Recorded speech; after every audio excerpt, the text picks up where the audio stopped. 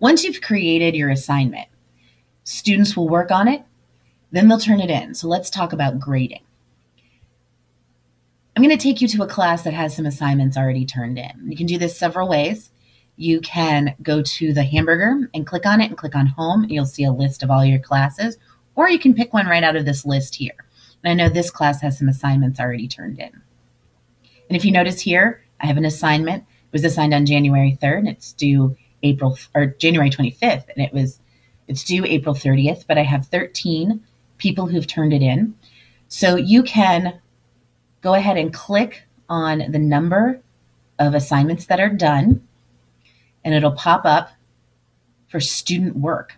And here you have a list of all the people who have finished that assignment. You can do quite a few things from this page. You can grade these assignments. You can email the students who have done these assignments. Maybe you just want to tell them, hey, I got your assignment. It'll be graded by such and such a date. You can only email if email has been set up for all of your students through your domain administrator. You can also go to the folder in your own personal Google Drive that's connected to this classroom account that will also have all of these assignments listed. Just a little note, once a student turns something in, and you'll see it in the student view, there's a little turn in button, they can't fix anything else. Once they turn it in, it's yours until you return it to them. So I'm going to show you that return. Now, Google gives you a default amount of points, 100, 50, 20, and 1. Maybe this is an assignment that's ungraded. I don't know. I grade everything. If it's something that's ungraded and you just want to give them feedback, you can click ungraded. These are not your only options.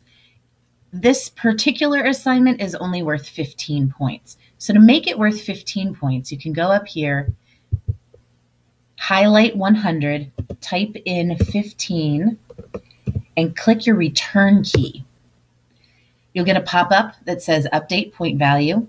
You can do this at any point. Maybe you made a mistake and realized, hey, this is really supposed to be 19 points. You can change it at any time, even after you've graded assignments. Go ahead and click update, and that'll make this 15 points. So I'm going to go ahead and choose one of these. I'll just choose the first one. Click on the student's name, and underneath of it is their work product or the thing that they've turned into you. Click on it, and there's the assignment that this student has completed. At this point, you can go through, look at, did they do everything correctly? You can give them feedback. You can comment on things. Commenting is a really nice feature here. Up here in your toolbar, there is a comment button. If you click on it, you'll get this pop-up here. You can type in whatever feedback you'd like to give your student. A nice job.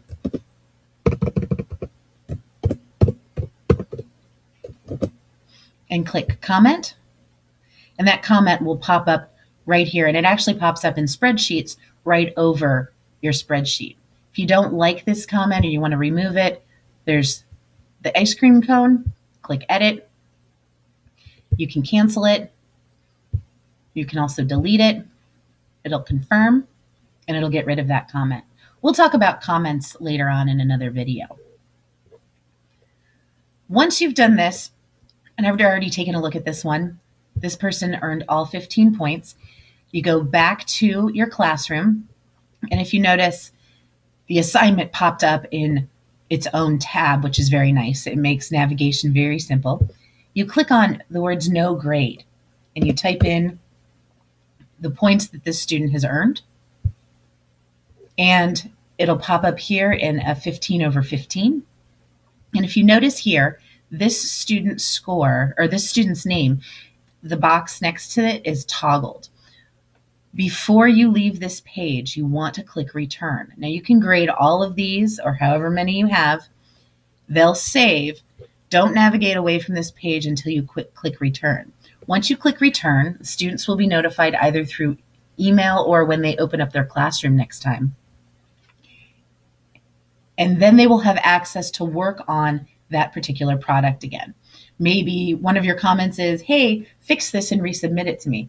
That's completely possible in Google Classroom. But just a warning, make sure that you click this return button. Now, I don't want to return this one to this particular student just yet. So I'm going to go in and take out those points just for now.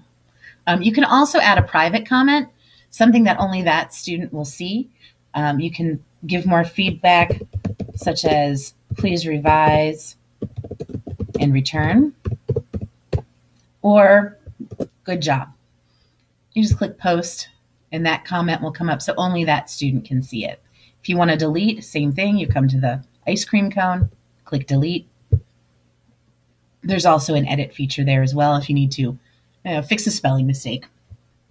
Something else that you can do from this page is you can go to the Google Drive folder.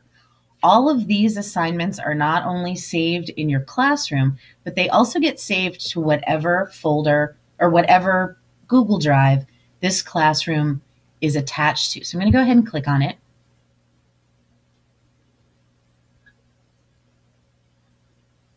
It'll take you to your drive. And sometimes it takes a moment to load. And it will show you the same list of all of the students who have been assigned this particular assignment, whether they're finished or not. So you might open up one of these and see that they're blank because the student hasn't done the assignment yet. This is just a nice backup in case something gets returned or a student said, hey, I turned that in, you never graded it. This is another place where you can go to make sure that those assignments have been done. I don't use this a whole lot. I try to do everything right in Classroom. It saves a lot of clicking. Here we are back at the student assignments. There's one other spot here called instructions. And what that does is it shows you just that assignment and exactly what did you ask students to do. Maybe you're like me, grading happens a little ways down the road after students have turned things in. You can go back and read exactly your directions. Maybe your directions weren't very clear and you're noticing that students are missing the same thing every student. You can go back and realize, oh, maybe my directions weren't that clear. So that way you can check yourself against your student work. I'm going to click back on student work here. And if you notice, at this point, it shows all of the work, even students who haven't turned them in yet. The nice thing here is it shows you whether or not, it gives you a status, whether or not students are done. These 3 students have not completed this assignment yet. That's okay because it's not due. This student is done, so I can go ahead and grade that one. This one's done. And you can grade that just from this screen also. You don't have to go into those just done assignments. Let's go on back. And we're at this point going to discard the changes because we were just doing this as a demonstration. And that back arrow will take you back to your stream.